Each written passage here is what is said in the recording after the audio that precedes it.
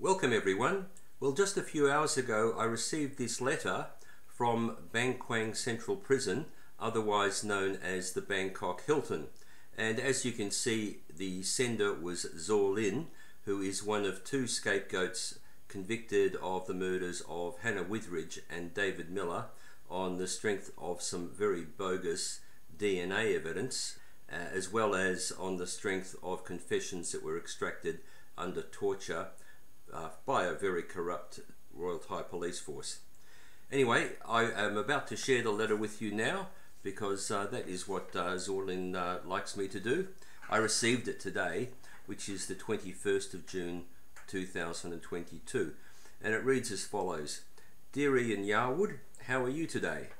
I hope you are in good health and everything is fine with you.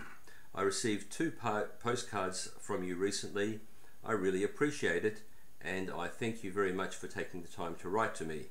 I'm still getting many postcards and letters from all over the world.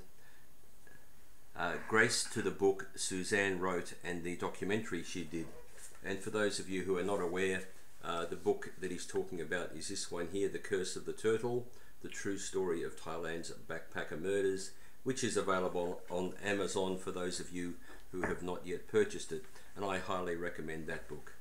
And the documentary, of course, is called Death on the Beach, which has got some gems in the first two of the three episodes. The third episode is a bit of a train wreck, and overall the book is vastly superior. But if you haven't checked out the three-part series, that is available in a box set as well. And I'll continue. Most of the postcards and letters are from America and England. They said that they are so sorry about what happened to me. Even though I am not their son or brother, they can still feel the intensity of suffering a mother, a father, a brother or a sister can feel when facing such a situation. Recently I wrote in Myanmar language to the supporters from the organisation which used to help me over the years to push the military government to help for a treaty or for my freedom. Because the military government used to visit me under the command of military chief. They once visited 1 December 2019 and once December 2020. I hope they could do something to help me, as they all know I am an innocent man. I was very glad to know that you have got my previous letters. I thank you very much for posting information about my story, and I think it would keep social media interested in me. Take good care of yourself. I send all my best wishes. Regards, Zaw Lin. So that's it, short and sweet.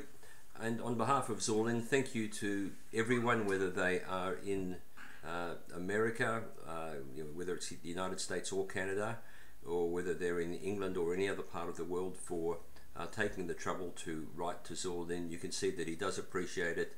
Unfortunately, he is very limited on how many letters he can send out, so not that many of you will receive a thank you letter or a thank you note from him, but you can tell that he certainly appreciates the cards and letters. And I will put an address for him and an address for Phyo on the screen here for you, and if by any miracle they get out of prison, I will make a note in the description below to that effect, so that you don't wind up sending letters to someone who's already been freed. Thank you very much for your attention, and bye for now.